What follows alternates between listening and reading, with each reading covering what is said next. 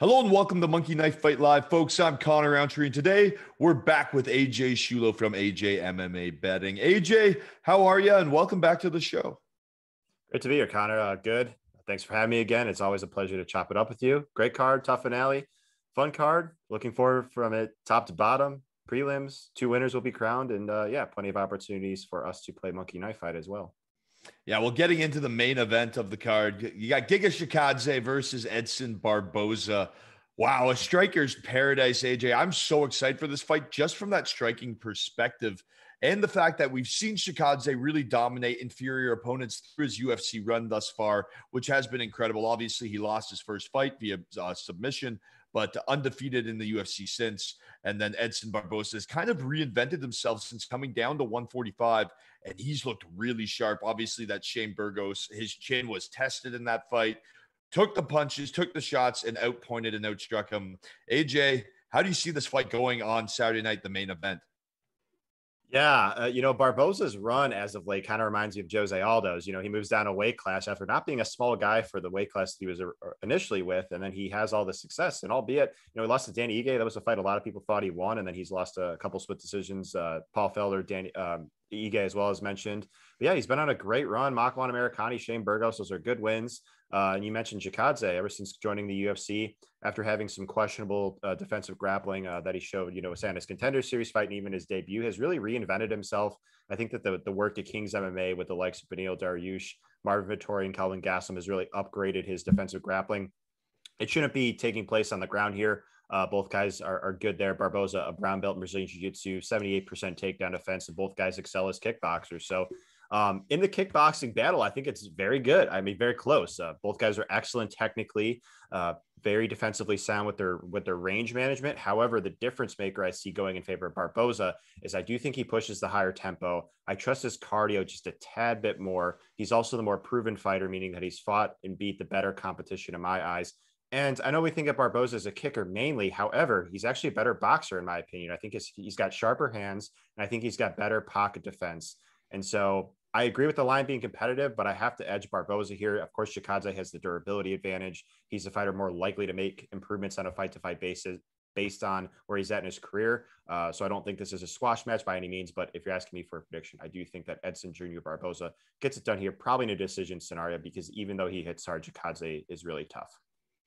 Yeah, I'm completely with you there on every stance. I have it going long, and I have Edson Barboza as well. But looking at it from a monkey knife fight perspective, with that in mind, and with what we just said, 5-round fight going long, kickboxing matchup, Giga Chikadze. He lands just over 3 significant strikes per minute, and then Edson Barboza comes in landing over 4. Both guys, I've seen them both get hit, and they both average over 11 minutes of Octagon time per fight anyway. So even if one of them gets clipped, it would be after the 2-minute mark when that cardio starts to get tested. So I'm going to take more and more on both these guys. Strike lines, obviously 119 and a half strikes, 120 strikes is a bit of a polarizing number for Edson Barboza. But if anyone can do it, it's Edson Barboza. Like the leg kicks will come into play. I'm just really excited for this fight from a striking standpoint, but I'm completely with you. And then just one thing I'd need to counter you on there with the Paul Felder fight with Barboza. I know that he did take that as a loss, but on my card, he actually won that fight. It was a split decision, but I had him winning. I have to get that out there because that was one of those ones where it's like that was a blatant robbery in my eyes. And I think I had Barboza. I think he outstruck him, 64 to 52. I was just looking at it and had the takedown as well. So I think he had some ground time. But yeah, so AJ, how do you see this one coming in on Monkey Knife Fight?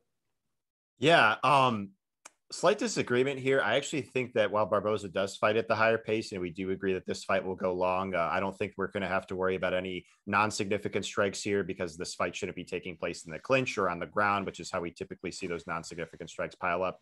Mainly contested on the feet at distance, where I think Chikadze has good defense. He has very good range management. In general, I don't like his pocket defense, but he does a very good job of sticking to the outside. And looking at the stats here, he has 60% striking defense and absorbs only 2.67 significant strikes per minute. And I know the counter to that is, well, he hasn't fought anybody nearly as good as Barboza as a kickboxer, and, you know, not nearly the pace. The point still stands that I think Chikadze is still defensively sound. I think that while Junior could go under that 19 or 119.5, that is my lean, that he goes under. And despite this fight going long, I actually think that Chikadze goes slightly over the 66.5 because while Junior does encourage a high paced fight, that coming along with that point, he does get hit a lot, absorbing 4.15 significant strikes per minute. Of course, it's been pointed out that Chikadze does slow down as the fight progresses.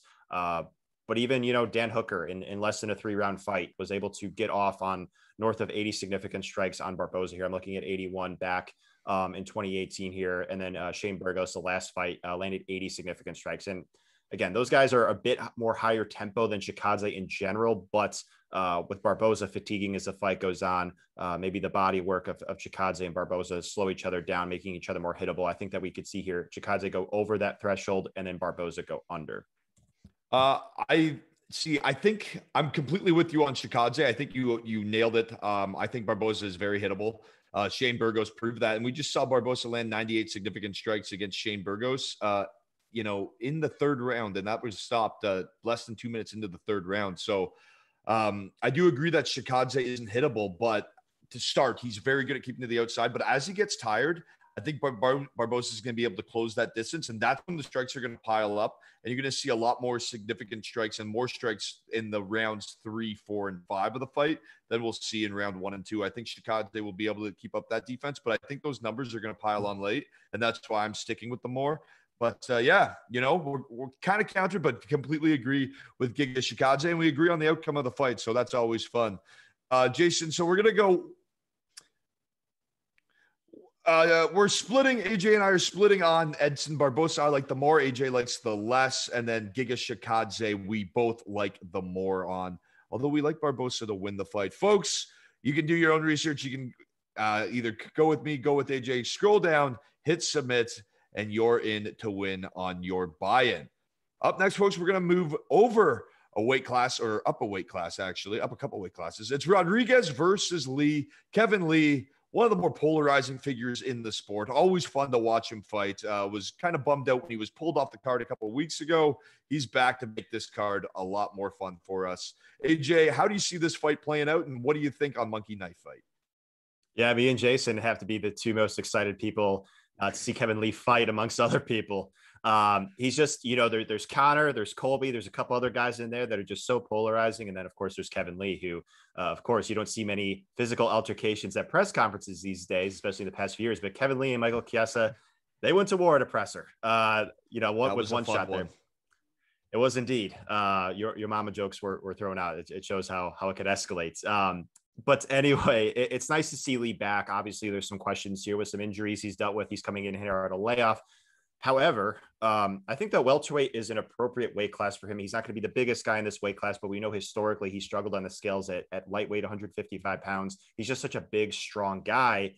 And when I look at him in this fight stylistically, I think it's a pretty good fight for Lee. I mean, Rodriguez, we don't know a ton about his takedown defense, but going back to the Tim Means fight, he was taken down easily there. He was taken down easily by Mike Perry. Didn't really know how to scramble off of his back technically. The first time Perry took him down, he controlled him for about 1:30 till the round sealed off there. And then in the second round, Rodriguez scrambled to his back. However, he gave up his back to do so. And Kevin Lee loves to take the back. He will just sink in the hooks, get the rear naked choke, even against high-level submission grapplers. I mean, he submitted Michael Chiesa. He submitted Francisco Trinaldo, right? So the way I see this fight going down, honestly, it might be a hot take, is I think Lee gets a quick takedown here, takes the back, and gets a rear naked choke in round 1. I think we see both guys hit their under threshold. I know historically Rodriguez fights at a crazy high tempo, and if this fight takes place on the feet, I think it could get there. However, I just don't see it taking place on the feet for 15 minutes. And then on the flip side, you know, Rodriguez is going to be taller than Lee. However, Lee's actually got a little bit of a reach advantage on him here too, which Rodriguez isn't used to. And I think that Lee's actually a better striker in the two from a technical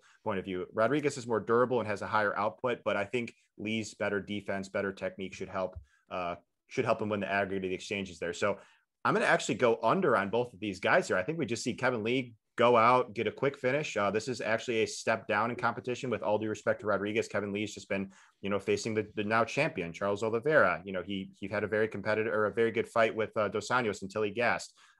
Gregor Gillespie. I mean, he just fought the who's who at lightweight. Fought Edson Barboza.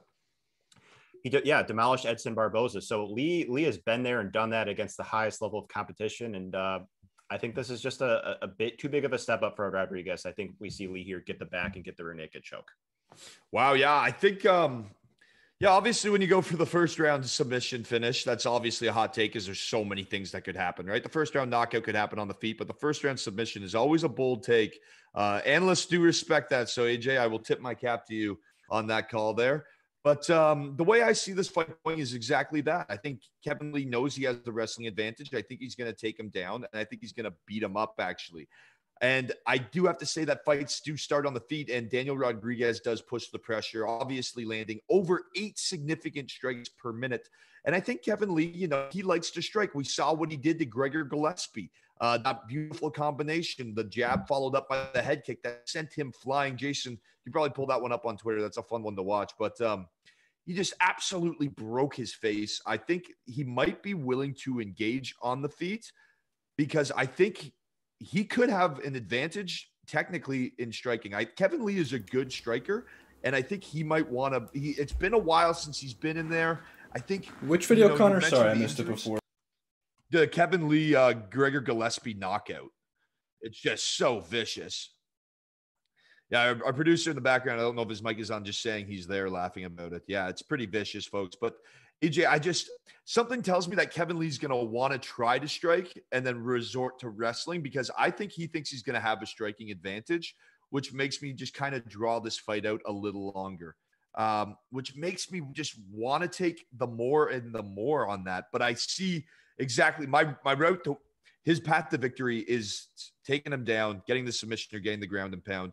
Obviously, that 77-inch reach, those help when you're getting in those hooks from the back and you lock it in the neck, right? So I'm completely with you on there, but I think just Kevin Lee might want to strike. Like you look at that beautiful combination he landed on Gillespie. Obviously, striking with Daniel Rodriguez, you're playing with fire a little bit, but I don't know. I kind of have to go against you again there, AJ, and go with the more on that one, just because I think Kevin Lee is going to want to get in there and he's going to want to I think he's going to want to strike. AJ's going less and less. I'm going more and more, folks. We're having some fun today on MKF. It's tough. Hey, it's a wild week. What can we say? Folks, getting into tough, go ahead and hit submit, by the way. Don't forget to hit submit. Thank you, Jason. Getting into tough now, folks. If you weren't aware, it is the TUF Finale this weekend. Coach Brian Ortega and Coach Volkanovski. These guys have been going at it back and forth, the fake talk. It was pretty funny. I tuned into a couple episodes to check in on these guys and see how they were and just kind of take my notes. And Brian Battle, man, is he ever good at staying to the outside? One thing I did notice, though, his takedown defense was solid, but once he got taken down,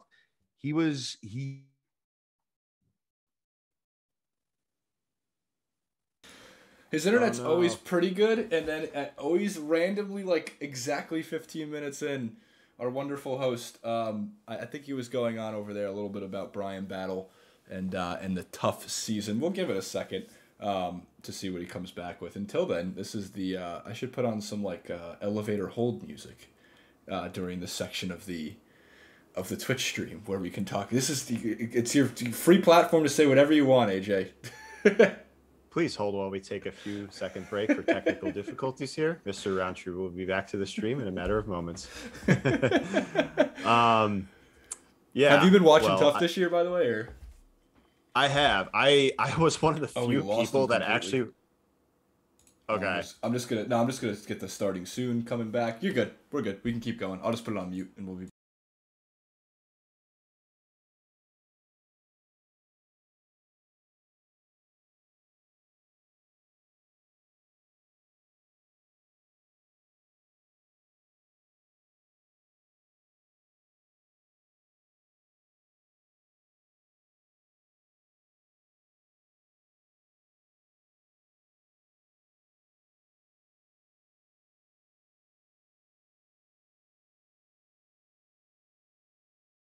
My Zoom just crashed on me.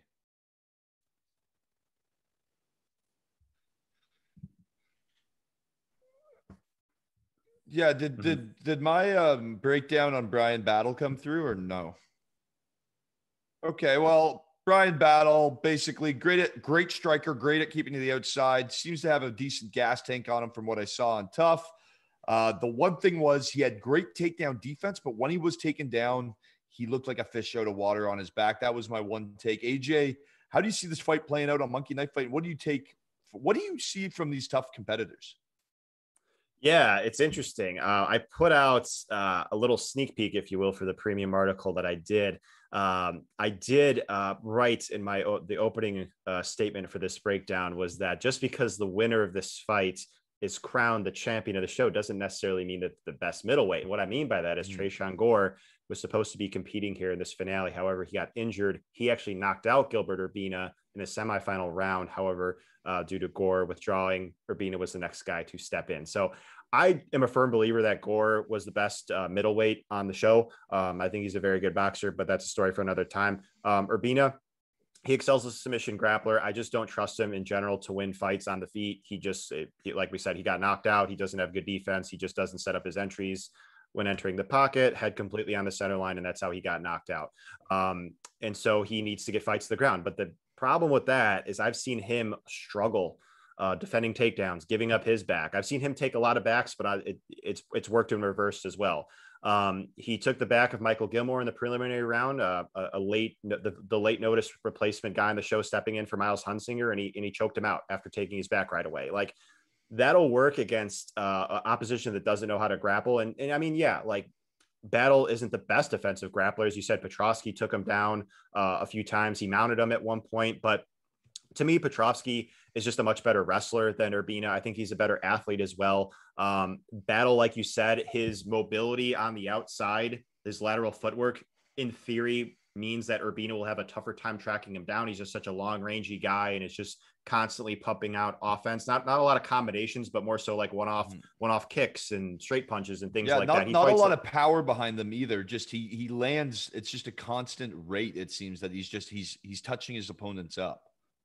Exactly. Yeah. And that won't get knockouts at a high rate, but it wins rounds. Right. And so that's why I kind of like the over on both guys here. I do think that while it's possible Battle knocks Urbina out, I don't think he's a huge power puncher, not on the level of Gore. And then I just think we see this fight play out. The odds suggest it could, play out for extended periods of time where in theory, either guy could get a finish, but Urbina could land some volume of his own. His work rate is rather okay. I'd say not a great striker, but I would trust both guys to take each other's best shots. Of course, Urbina in theory could take Battles back. It's a possibility, but I lean that this fight takes place on the feet for the most part. And I think we actually see Brian Battle here get crowned the TUF middleweight winner.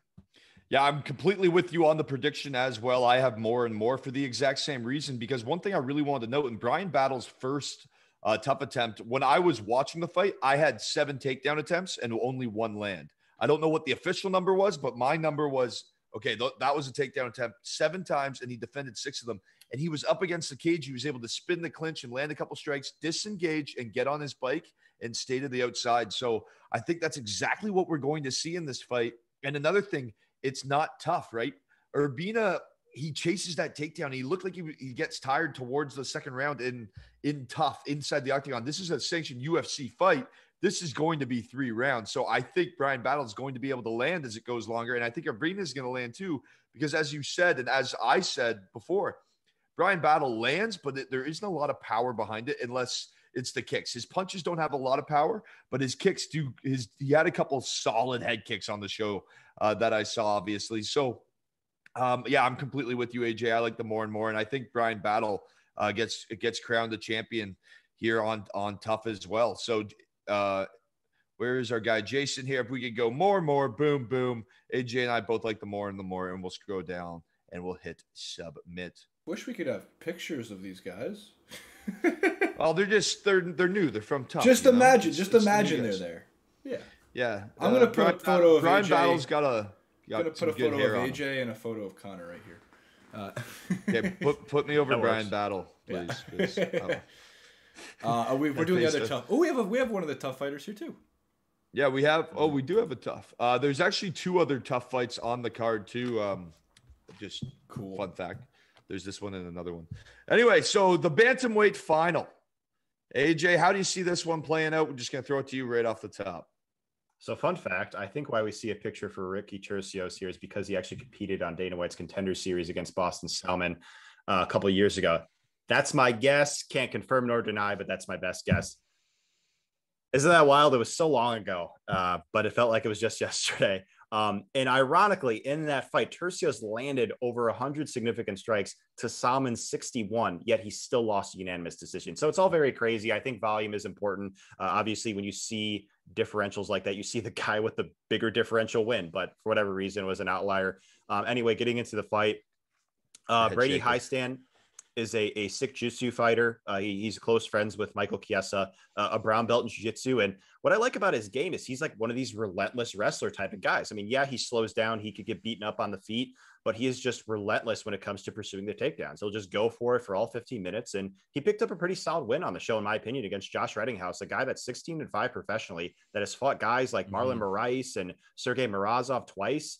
That's a good feather in his cap. He's only 22 years old. He's very green at this point, but I like his style that he presents in general. And that optically should mean that he's only going to get better as time kind of goes on here. Turcios, a well-rounded guy, goes back and forth between Gracie Baja, the Woodlands, and Team Alpha Male. A brown belt in jiu-jitsu is Turcios, but he just doesn't have good wrestling, so he mainly wants to just keep fights upright. Not the most dangerous guy on the feet, but he does have he kind of reminds me of Marlon Vera in a way, just very attritional based.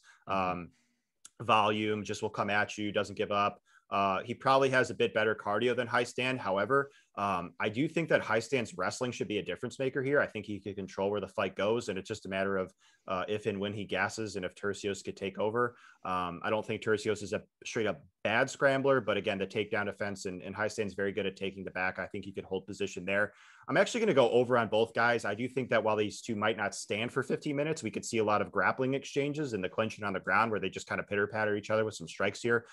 As we talked about, Turcios generally fights at a high pace, Highstand as well, more so with his wrestling, but he does land some ground and pound. He got a ground and pound stoppage that semifinals fight against Vince Murdoch there. Injury in there, but still an impressive finish nonetheless. So yeah, I'm going to go over and over here. I think we see this fight play out for 3 rounds, and actually I'm going to go with the underdog here in Brady Highstand to get the upset. Wow. Yeah. You just broke that down to a point where I can't really argue with Brady Highstand now.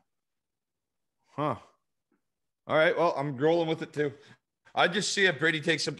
I had the more and the more because I saw Brady chasing the takedown, not really being able to get it and going down and taking it again. And if he does get it, he's just going to land a bunch on top. So I had the more and more as well. But now, wow, I might be putting a little side bet there. Thanks, AJ. Thanks for that one. All right, everyone. You heard that. That was AJ at his finest going off, folks. The more and the more, head down, hit submit, maybe do a 50 on that one. AJ sounded pretty confident. I don't know. And hit submit, and you're in to win. One last tough fight on the card that I want to touch on is Michael Gilmore versus Andre Petroski, because I think Andre Petroski's probably the second best middleweight that I saw on the show behind Gore. I was really impressed with his wrestling abilities, and this is a fight that I see both of the strikers going for more and more. I think that it's just going to be a battle. I think it's going to be fun to watch, and I think Andre is going to probably try to take him down, get some ground and pound in. And when I saw him on TUF, I was impressed. He's got 97 D1 wins as a wrestler. He landed some big shots, and he got this submission finish from the top in the first round. I was in his first fight on TUF, obviously. So I was really, really excited when I saw that. AJ, how do you see this fight going? I think it sets up nicely for Petroski to go out here, get a quick takedown, take Gilmore's back, and probably get a choke. The thing, though, is... So less and less.